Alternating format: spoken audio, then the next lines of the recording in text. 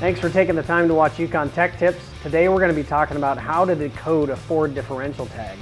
Ford is one of those vehicles that has blessed us with identification tags on their differentials. In many cases it can be very difficult to figure out what kind of differential you have without something telling you what direction to look. In Ford's case, they'll put a tag on that's either held in place by one of the little bolts that hold the cover on, or it'll be in a barcode on a sticker on the axle tube on the side. But the numbers on us tell us exactly what we have. So it'll be something to the effect of 37388, and that just tells me that it's a 373 ratio, it's an 8.8 inch differential. Sometimes they'll have a limited slip and they'll throw an L in between the first two numbers. So you'll see a 3L7388, and that's just telling you have a limited slip. A lot of times you'll also see tags that have the oil weight and viscosity, whether it needs an additive or not, usually that's on those tags also. As far as identifying Ford diffs, most of the Fords will have the same format. So your Super Duties, your F-150s, your Mustangs pretty much follow the same setup.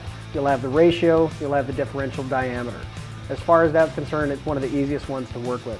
Thanks again for taking the time to watch this Yukon Tech Tip on how to identify Ford differential tags.